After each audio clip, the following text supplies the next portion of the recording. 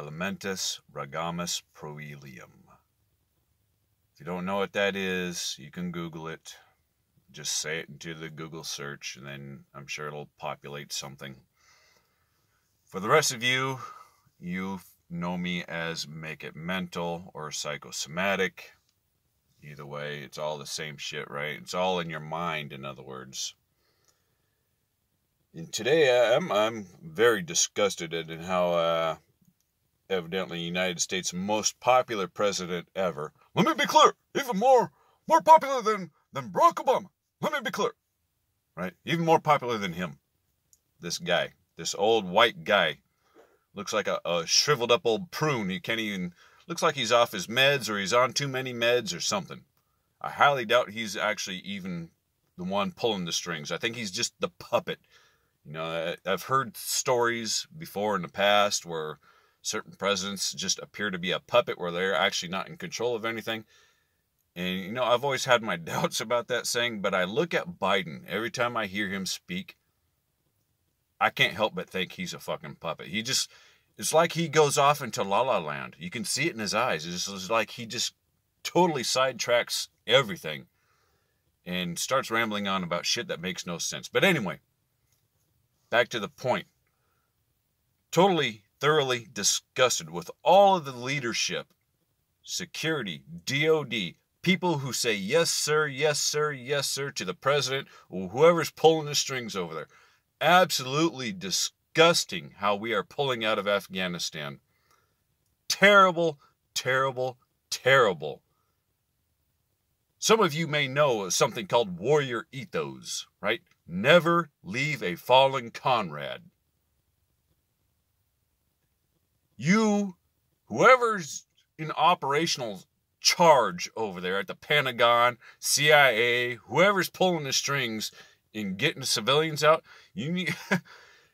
that should be your first priority.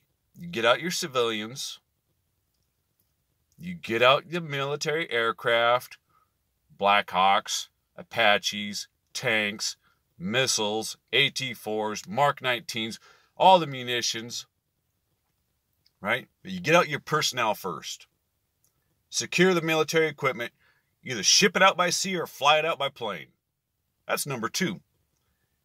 Your soldiers are the last to go, right? Once everybody has rounded up into a secure area, all the planes are ready to fly their ass out, and you have air security, then you bring everybody home. Makes no sense at all. No fucking sense at all how they're doing this bullshit.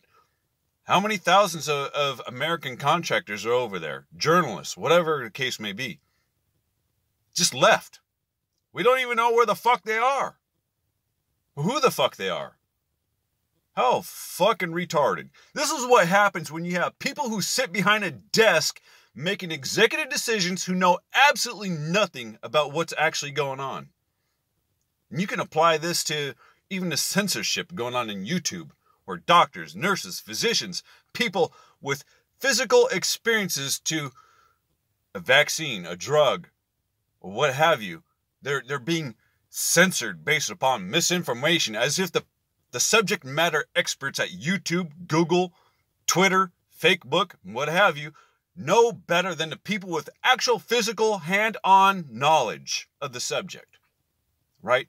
You got people who sit behind a desk making executive decisions that they know absolutely nothing about. Now, what's going to happen when the Chinese, the Russians, take apart our tanks, our Apaches, our Black Hawks? I don't know, we probably even got some land-based missile systems over there, I'm sure of it. Something even more sophisticated than the AT-4 and TOW missile. I'm sure of it. They're going to find all the weaknesses, the vulnerabilities, and they're going to use it to their advantage. Makes no sense at all. You pull out your soldiers, pull out your civilians, secure the military equipment, ship it out, and then ship out your soldiers. That is fucking it. Never leave a fallen comrade behind. End of story. Absolutely disgusting how they're doing this. And I'm sure CNN, MSNBC, ABC, you name it, They're all fucking, oh, Biden is such a great man. He's doing this, you know, he's doing a good job. Fucking dumb. Absolutely retarded. And the people who believe that fucking garbage got their fucking heads up their ass. Or their heads up the fucking Democrat politician's ass. They're so far up there they can't see the fucking daylight. Even if you shine a fucking light in their eyes. Now, you people in charge of making these operations, you know, sometimes you better not say yes, sir. Sometimes you have to think logically. Sir, we have boots on the ground that need extracted first. This is what needs to happen first for this to be successful. You can't always be bent over the desk and say, would you like some Vaseline with that, sir? Now, given your old age, it might be a little bit soft. You want some Vaseline, huh? Thank you, sir. May I have another? Thank you, sir. May I have No, sometimes you have to say no and challenge it. Fuck them. Fuck them people who think they're making decisions and who don't know anything.